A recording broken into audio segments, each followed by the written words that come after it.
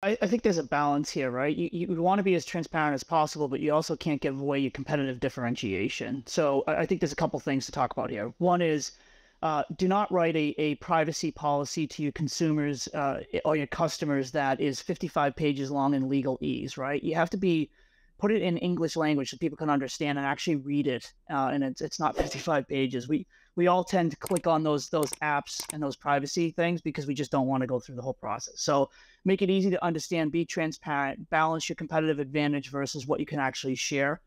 I think the other critical component is really around there's a business perspective here and there's a technical perspective here, right? How is the model built? What data is utilized? But then what is the outcome that was expected from the business? So we all see certain companies out there will utilize privacy and security as a differentiator and have billboards and so forth around those types of things. So how do you actually relate to your customer? Bring your customer into the mix, right? This is what we intend on doing. This is what we think we want to utilize. What are your thoughts and efforts? Because all too often we have people in a room that think they know what their customers want, but they actually don't, right? So ask your customers and bring them into that process. So I think from transparency perspective, be as transparent as possible, protect obviously competitive advantage, bring your customers into the mix. Jitender, you had mentioned transparency early on in the discussion. What does transparency look like to you? I think it's all about leaning in with transparency to make sure that all the fear and misconceptions that are out there about AI, they get diminished as much as possible. So just building upon to what Stephen said earlier, a lot of companies, I've worked with very large companies, including Meta and Netflix, and they do a very good job of making everything accessible. But as Stephen mentioned, that it's accessible, but is it comprehensible? So I think coming from machine learning background, explainability of these systems is a very critical component in building trust. And explainability, as Stephen mentioned, goes two ways. One is just help us understand what data has been used, and then help us understand how the decision-making process works in the system. And if you just lean in on those two dimensions, I think those are essential for building user trust and most important, acceptance. If I trust the system, I will use it, I'll champion it. If I do have any skepticism around it, I will not use it, and I'll most likely, using word of mouth, I'll say this does not work and I cannot trust it. Gaurav, how do you feel about that? That seems like a good model for most organizations to follow. Absolutely. Hiding behind a 50-page document is no longer the right thing to do. I think most people will then have AI read that model and see where are the problems and then highlight them for them. So it does not. What really will establish trust with end users is simple ways in which you define your principles. These are the ways in which we want you to use AI. These are our principles. We don't use your metadata and data for training.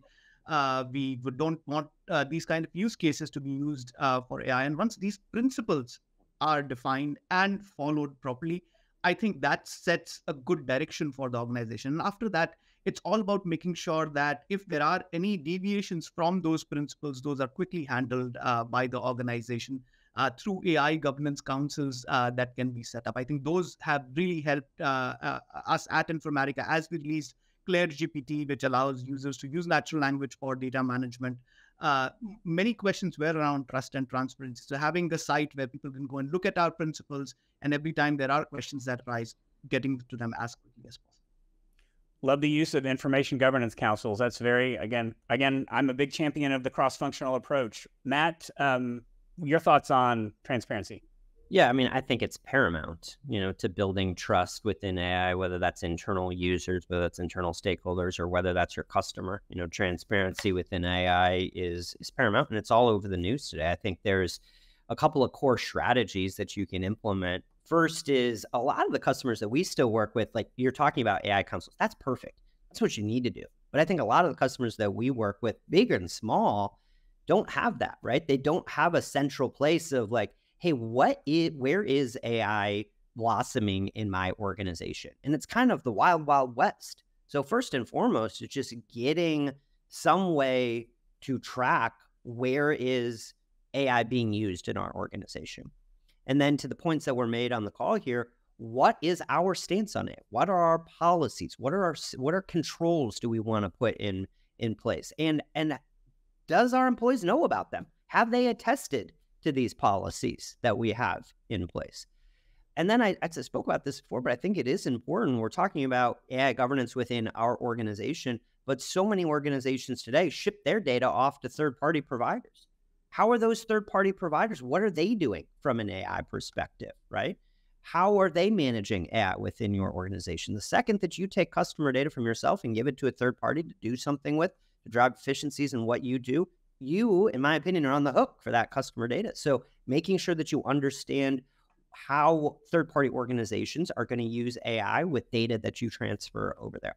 And then we've talked about this, right? It's how do you build a holistic and fair, just overall arching approach to AI governance within your organization and have that cross-functional oversight from not just the product teams that are building it, but the privacy teams, the legal teams, the audit teams, the risk teams, right? What is the risk appetite that we have in the organization? But, it is truly paramount, I think, that organizations build in these policies, because ultimately this is the bedrock upon which they can point to gain trust with their internal and external stakeholders.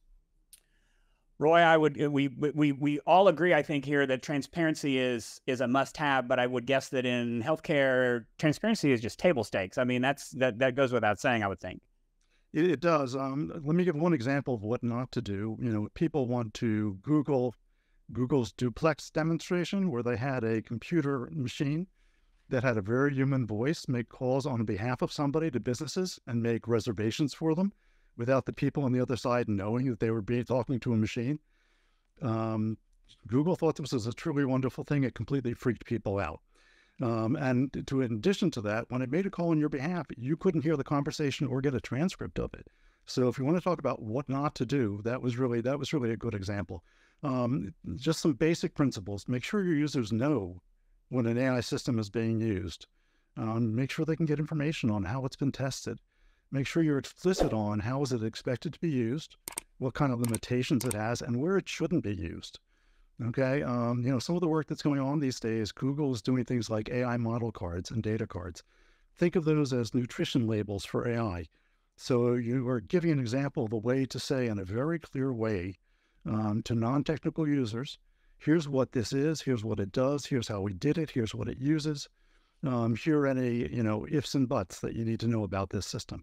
And I think having things like that people can understand is a great way to start on transparency.